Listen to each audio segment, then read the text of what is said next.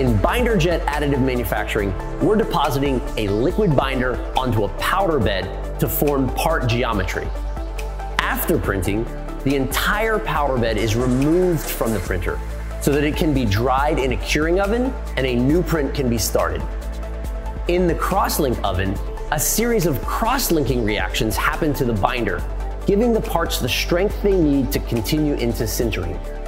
After drying, the parts are strong enough to handle during the depowdering process.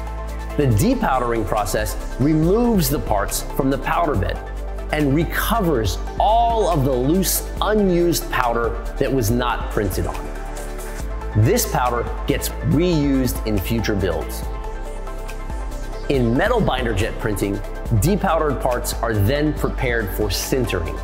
Sintering is the final step in metal binder jetting and is critical for producing a highly dense, precision part. During sintering, the green parts are heated in a furnace to temperatures approaching the melting point of their metal alloy. The metal particles fuse together to form a solid mass.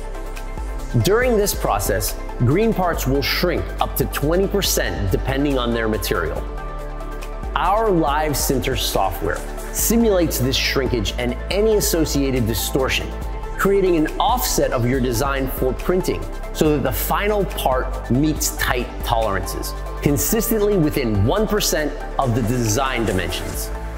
Parts produced by Desktop Metal's metal binder jetting process can be machined, polished, plated, or otherwise post-processed exactly the same as metal parts produced by other traditional manufacturing processes, like metal injection molding.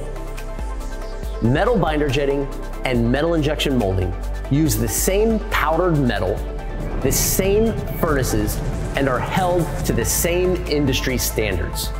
The Powdered Metal Industry Federation published Standard 35, which defines the properties that can be achieved by metal injection molding. These same properties are achieved by Desktop Metal's metal binder jetting process. And this is why metal binder jetting unlocks the true potential of powdered metallurgy.